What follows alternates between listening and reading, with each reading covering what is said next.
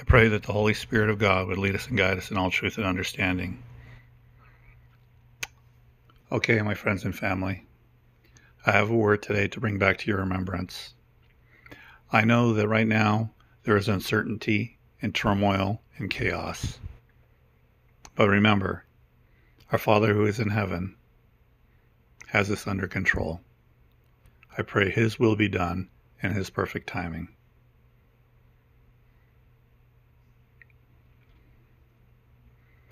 War is upon you, as the man of perdition awaits his roll. My bride, look up. I am reading a message from our sister Julie Wedby from IamCallingYouNow.blogspot.com. I wish to bring this to your remembrance. It was released first on March 21st, 2018. I'm sure all of you who are seeking Father with all you have, the weariness and challenges of life can be quite overwhelming at times. We all know that He is coming for us soon. But the wait for Him is stretching many of us beyond what we believe we can handle. In my prayer time the last few days, I have been asking Yahushua to please give His remnant the encouragement we need to fill us with His peace and joy despite all now that is happening all around us. This is what He so graciously shared with me in my prayer time this morning. I pray you are greatly encouraged and blessed by His incredible love for all of us. I am the light of the world. I am the Savior of all mankind.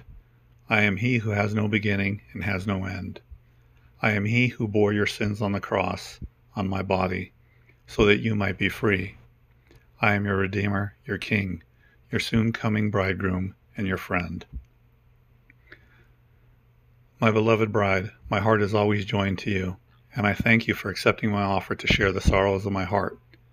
I see every struggle, every tear, and I am overseeing every minute detail of your lives, as you are doing all you can to stay on my narrow path, the way of holiness. I know the weariness of my people in the darkness that intensifies, as I too am weary of sin and its never-ending road to destruction. For those who have not accepted my sacrifice for them, in order that they be brought to the light. For those of you who earnestly seek me in all that you say and do, you know of this urgency that I have, that all would come into the fold.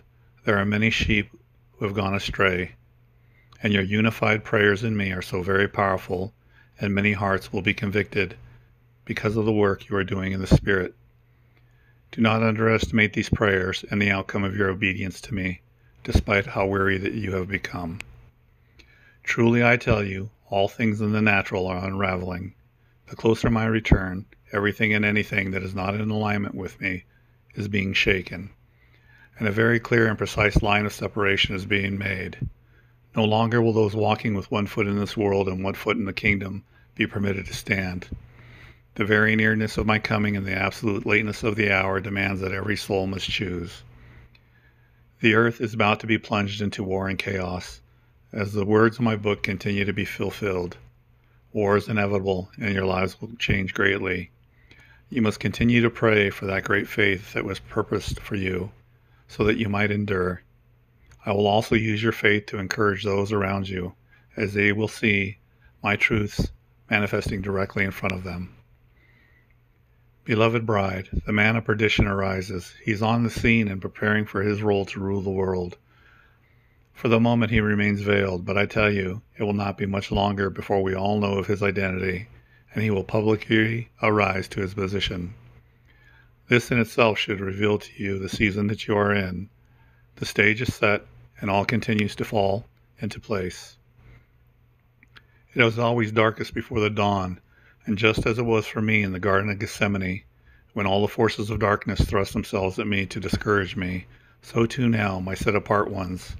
They seek to do the same to you. They attempt to cause you to become so weary and discouraged and beaten down that you struggle even at times to pray. It is in this last stretch, my loves, that you must come even closer to my heart.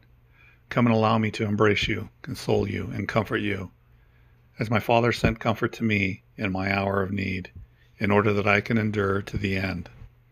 You will not be able to do this in your own strength, so do not attempt to do so.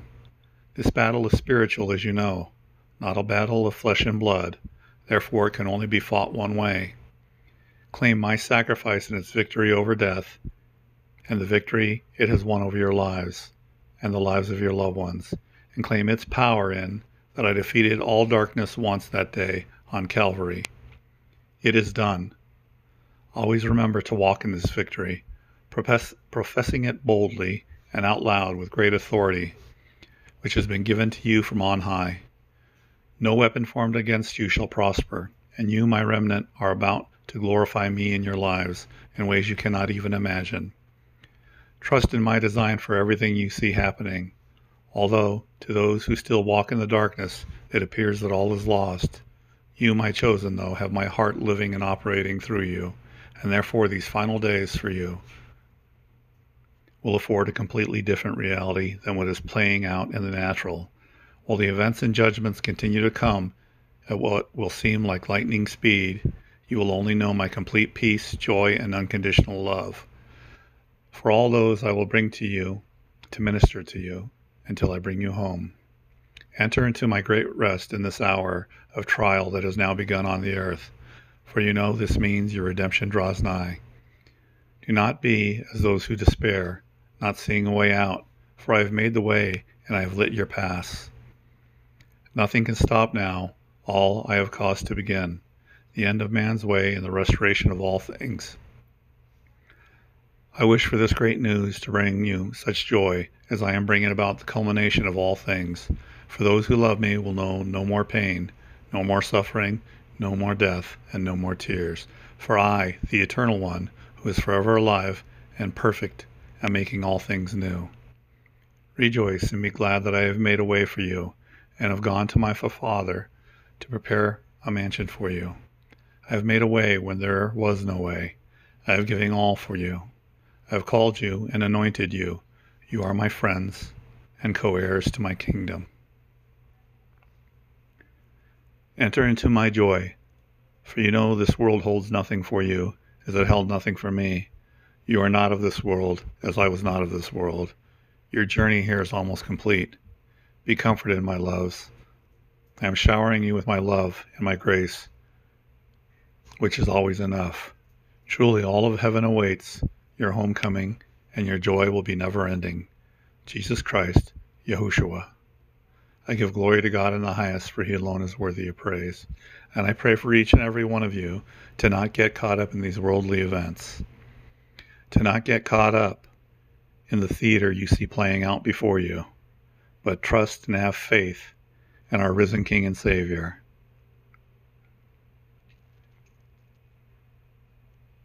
Make sure that you are growing closer to him, that you are praying to him. Make sure that you ask him what you need to do in these final moments to prepare, whether he would have you, what he would have you do. Make sure you do not get so distracted that you do not spend time with him in his word and pray to him. Make sure that all these worldly events that are sent against you do not take your peace and joy. Make sure that they do not take your faith. As you spend time with him in prayer, he will give you his strength to overcome. He will lift you up. Speak life into your situations. Use his word as your sword of truth in all things. I pray for each and every one of you. I pray that Father God in heaven would place his holy fire hedge of protection round about you on all sides, around about you and your family, far above you and far below you. I pray he would cover you with his hedge of protection that none may cross.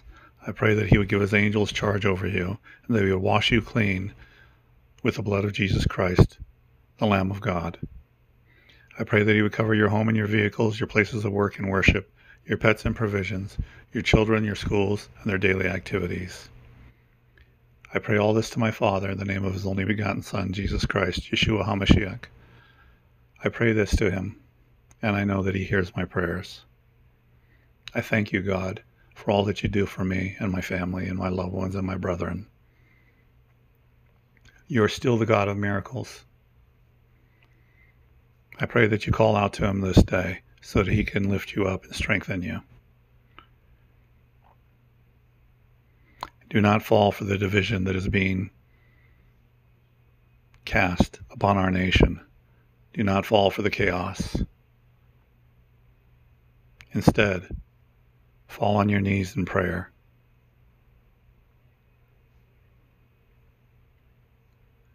I give glory to God in the highest, for he alone is worthy of praise. Baruch Hashem Adonai, blessed be the name of the Lord God. Amen.